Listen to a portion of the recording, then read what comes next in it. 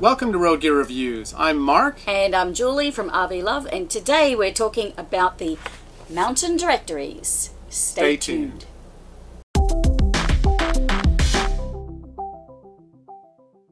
In our last review, we did a review of Rand McNally road atlases, and I had mentioned these mountain directories, and I feel these are an invaluable tool for route planning.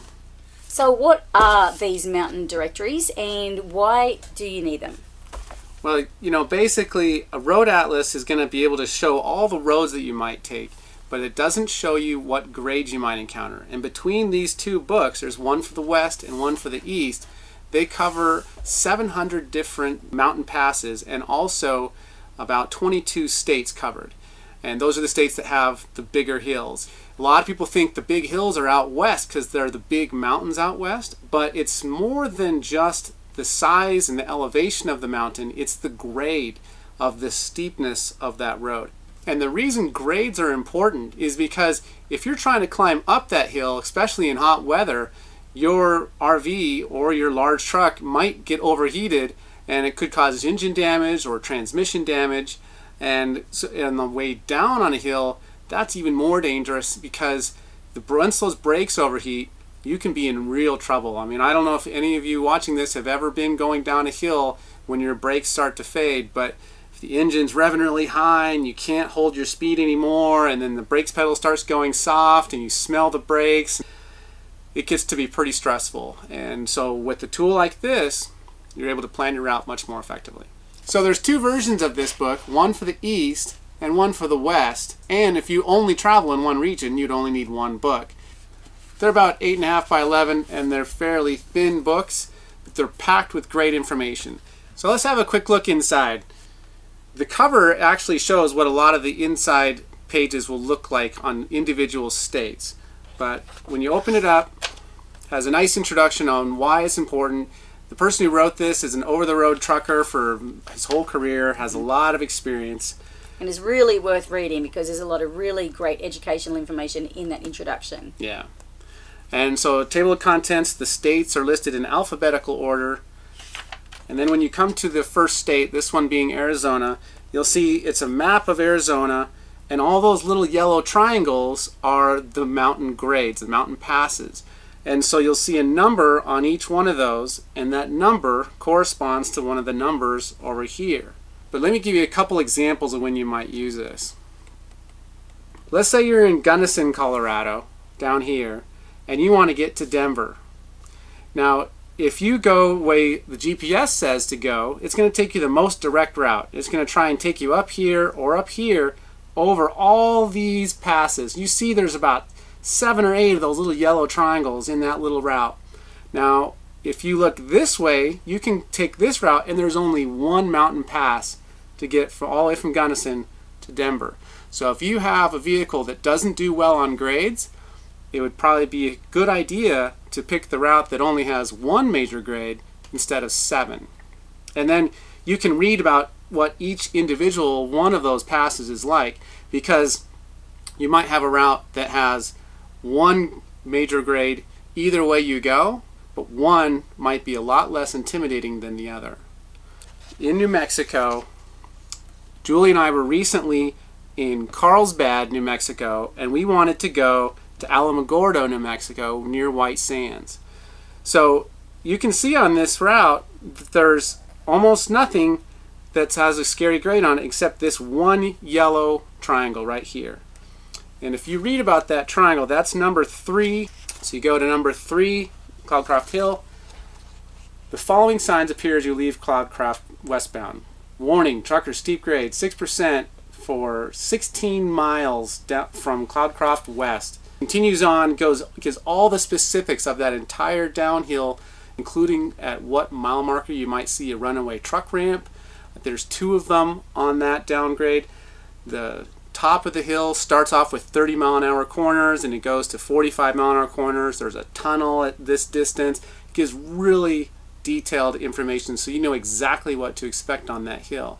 And so when Julie and I were planning that day's travel, we realized it was going to be 100 miles or so from when we started until we get to the top of that Cloudcroft Hill, and then pretty much from there on it's just a steep little bit up and a long 16-mile downhill of 6 to 7% grade, which is pretty steep, and we just get to the bottom and we're almost to our final destination. So it made total sense for us to simply drive the bulk of the drive, and then when we start getting up the steep part of the uphill, disconnect the car and she can drive separate. That way I'm not carrying the heavy car up or down that long grade to our final destination.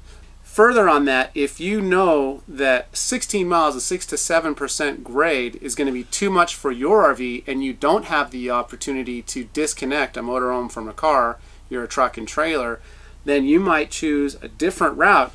So instead of going north and across on 82, you might go south from Carlsbad and come through Texas and then back up to Alamogordo, because this grade, number 13, is only 2 to 3 miles of a 7% grade instead of 16 miles. So that's a whole lot more manageable for a rig that has a tough time with grades. That's a great example of how this could be used. So the Western book over here is 400 mountain passes and steep grades over 11 states, and the East book is 300 mountain passes and grades over 11 states. And some people think, oh, well, the East Coast, they don't have the big mountains, but they do. They have really steep grades. So what the elevation might really matter for the power on getting up over the top if you're driving up the pass, but coming down those hills, it doesn't matter what elevation you are. It's the grade, the steepness of that hill. It doesn't matter if you're going from 10,000 to 6,000 or 6,000 to 2,000. If you're going down the same grade, it's going to feel the same to your vehicle. So we have the paperback versions here of this book, which are also pretty light, which is nice because we don't like too much weight in our RV, but they're also available as ebooks and as an app on your smartphone. So they're about $15 each for the paperback version and about $25 to buy both versions, East and West combined, on your iPhone app. So the great thing about having these in the app is you don't need to be online in order to use them. So it doesn't matter if you're out of a cell coverage area, you can still access the data in the map on the directories. It's really simple and straightforward. It's pretty much a representation of the image that you'll see in the books. But another thing I really like about this app, it is really nice, large type and spacious, so it's really easy to read. So let's do a quick wrap up on what we think based on our personal experience of these mountain directories. Yeah, personally, I think they're awesome. Your road atlases and your GPS can show you the most direct route, but it's not necessarily the best route. And when you have a larger RV, they have some limitations on being able to pull the big grades going up or down. And so that's why it's really important to get tools that will specifically talk about the grades you might encounter. We've never been in a situation that's been really dangerous, but I've definitely been in situations that got my heart rate going up a little bit, that I was starting to realize my brakes were getting hot. So this mountain directories are a fantastic tool for route planning, either to change the route you're going to go or to, at the very minimum, at least know what to expect. And plan ahead and make some changes to your driving accordingly. So we hope you've enjoyed this review on the mountain directories. If you like this video, give it a thumbs up, and we'd love to hear your comments down below. Do you have them? Or have you had some bad experiences on steep grades where these could have really helped you out? Let us know in the comments below. And of course, we'll put the links to these directories down in the description below. And be sure to check back every week for new videos here at Road Gear Reviews. And until next time, we'll see you on the road. Please note that the mountain directories are published by a small independent publisher. We've put the links down below to buy the ebook and also the printed books direct from the publisher's website, as well as links to buy the apps for Apple or Android.